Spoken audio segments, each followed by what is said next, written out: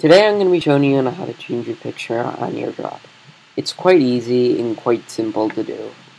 First off, you're going to go to System Preferences. Then you're going to go to User and Groups. Then you're going to click the icon that's right here next to Change Password. You may choose from the default ones that macOS has pre-installed, or you may use your custom one. Say if I wanted this eagle, you would just click the eagle. There we go. And then say if I didn't like this at all and I wanted this, you just drag it in there, crop it however you want to crop it, and click OK. You may also just take a picture from your camera.